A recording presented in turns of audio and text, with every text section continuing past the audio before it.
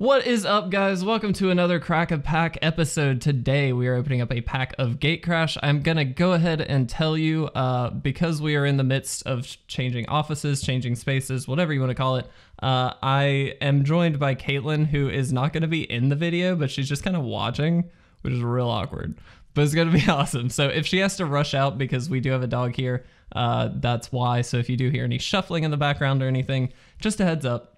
But we are opening Gatecrash today. Really excited. I love this set. There are not too many high value cards in this one, but there is some really fun stuff. Obviously, we're in Ravnica right now, and so this is kind of a nice little callback to that. Of course, we're going to go every card and actually figure out what our pack one pick one would be if we were actually drafting this set. So we do start off with our first common Metropolis Sprite. It's a 1/2.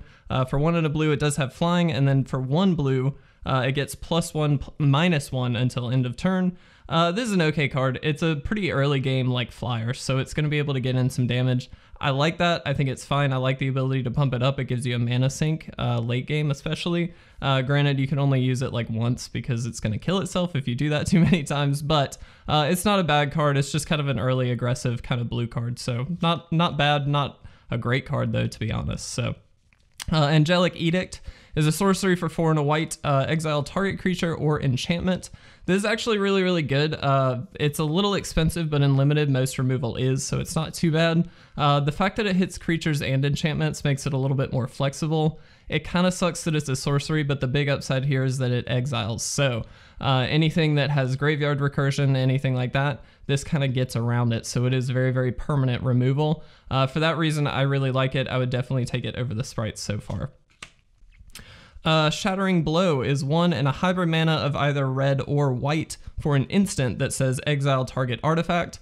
This is like actually not a bad card. It's really good that it exiles as well. At instant speed for 2 mana, that's pretty efficient, but it is target artifact only, which isn't great. Unfortunately, it's going to be designated mostly for sideboard, but that being said, it's definitely a useful card to have in your sideboard. So not that this will be a first pick by any means, but it's definitely something that you could pick up if you were in either red or white and be pretty happy with kind of in the mid to late pack. Drakewing Krasis is a 3/1 for 1, a green and a blue. It has flying and trample, so this is a pretty good aggressive flyer. It's a 3-drop with only 1 toughness, excuse me, and that's kind of bad. Generally speaking, that just means it's going to die really, really quick, which kind of sucks, but it does have flying, so it's evasive. It hopefully is going to get around some of the other creatures on the board. And then, of course, it does have trample, so it's going to get at least, hopefully, 1 or 2 points of damage in, even if it is blocked. So I do like this card. I don't know if I like it more than the Edict, to be honest, but I'm going to keep them in the same pile for now, just in case. Midnight Recovery is a sorcery for 3 and a black. Return target creature card from your graveyard to your hand. This also has Cipher, so when you cast it, you may exile the spell encoded onto a creature you control. Whenever that creature deals combat damage to a player, its controller may cast a copy of the encoded card without paying its mana cost. So this could theoretically be a repeatable effect. There was a really powerful, like, unblockable creature, it was a rogue or something like that, in this set that Cipher worked very, very well with. And this is a pretty good effect. This is something that we see in almost every standard set. It's a pretty good ability. It's one that just gives you a little bit more recursion, which is always welcome. But it's not that powerful. It's not a card that I'm looking to pick early game. If I'm in black, it's not a bad card to have, but again, not super exciting. Foundry Street Denizen is a 1/1 for 1 red. When another red creature enters the battlefield under your control, it gets +1/+0 until end of turn. Now that ability does stack, so if you play multiple red creatures, that will just kind of build up. He can get theoretically really, really strong. This is actually a really good aggressive 1-drop in like a Boros style deck where it's just creature after creature, especially with all the like multicolor hybrid cards and things like that. A card like this is perfect for that. As a 1-drop early aggressive card, gets to deal some damage in the like mid game if you do play enough creatures. So really, really like it. Don't like it more than the other cards that we've already got, but not bad.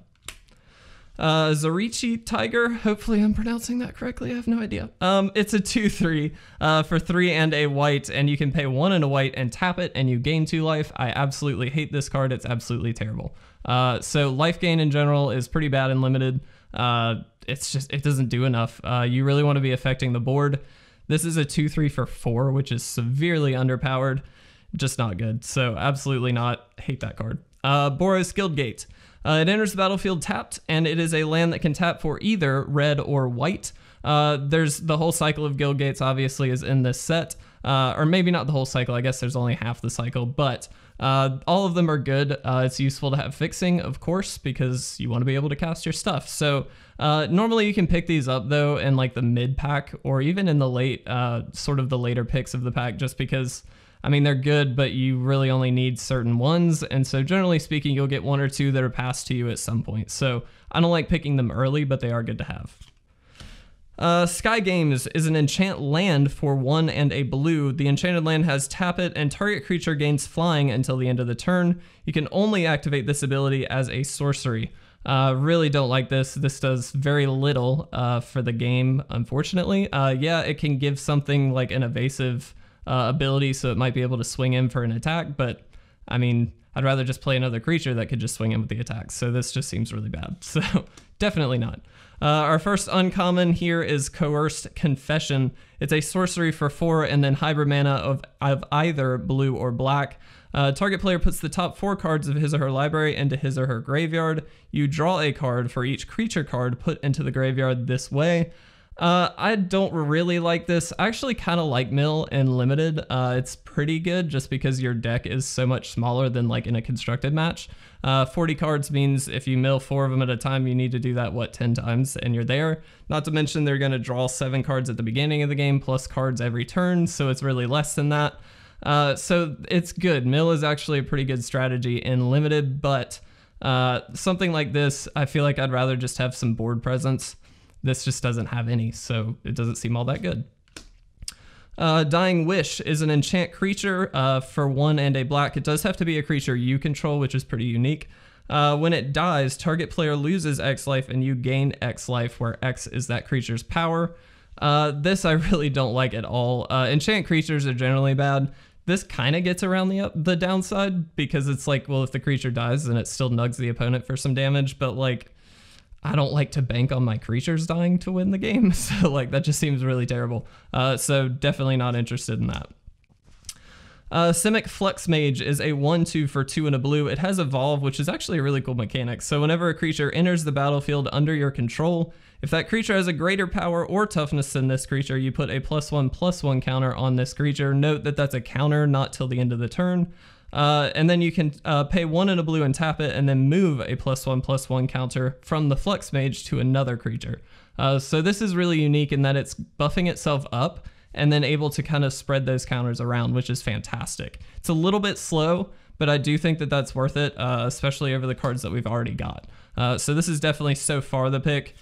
Okay, well, that's probably going to be our pick. Okay, Luminate Primordial is a 4/7 for 5 and 2 white. It does have Vigilance, and when it enters the battlefield, for each opponent, exile up to 1 target creature that player controls, and that player gains life equal to its power. This is just a big swingy bomb, and you need big swingy bombs in limited, so you take it. It's also single colored, which is worth noting in this set, just because there is so much fixing with like the guild gates and stuff that this is going to be easy to cast in most decks. And so while it's not the strongest thing in the world for 7 mana, it is pretty good, and it gets rid of threats on the opponent's side of the field, so I really like it. That's definitely up there. We do have a foil, Leyline Phantom. It's a 5/5 for 4 and a blue. When it deals combat damage, you return it to its owner's hand. I really hate that. 5/5 for 5 that bounces itself seems terrible, so I definitely don't want it. So for me, I think it's a pretty easy Luminant Primordial. Feel free to disagree in the comment section below. I'm happy to have that conversation. But if you enjoyed this video, please make sure to leave a like or a comment down below. And as always, make sure to subscribe to stay up to date on all of our awesome content. But with that, I'm going to get out of here. Thanks for watching, guys. Thanks, Caitlin, for sticking around. I'll see you guys in the next Rocket Pack episode.